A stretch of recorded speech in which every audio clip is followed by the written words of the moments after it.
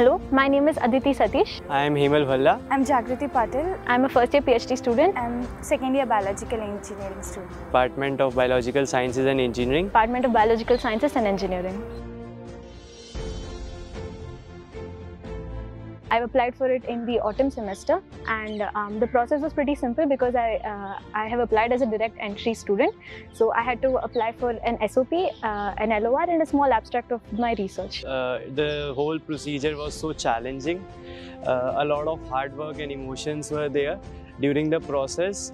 Overall, if you work hard for it, you will eventually get it. The experience was very exciting. First of all, to go through the process.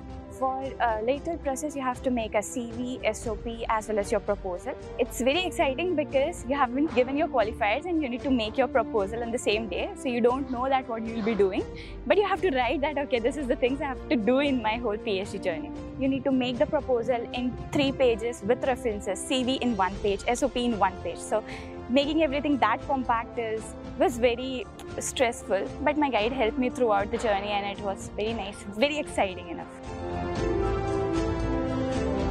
The vision of PMRF is something similar to my ideals for research. Foster my passion and enthusiasm for the research, for cutting edge research, translational research and interdisciplinarity. Obviously it will help financially, but for travel money as well as attending conferences which lacks a certain amount, getting this fellowship you'll get 2 lakhs particular for year to year. Again, for consumables, if you don't have enough money in your lab you can get the things that you require for your research. I'm working in life science research and I plan to join academia after my PhD, and PMRF is a great opportunity and a great stepping stone for me to join research as well as into the world of teaching. If you're doing something, make sure that you show it to the community. To show doesn't mean that, okay, you have to get a journal publication or a conference proceeding. You can just show your poster or just get your work out there. Be hardworking about it.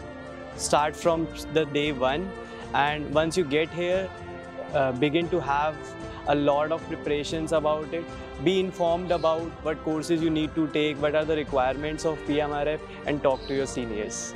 PMRF is not just a prestigious fellowship, but it also comes with a huge responsibility. We're not only expected to do good quality research at good facilities like different IITs and NITs, but we're also expected to perform some teaching assistantship duties that are outside the institute. And I think everyone who applies for PMRF must consider these things before anything else.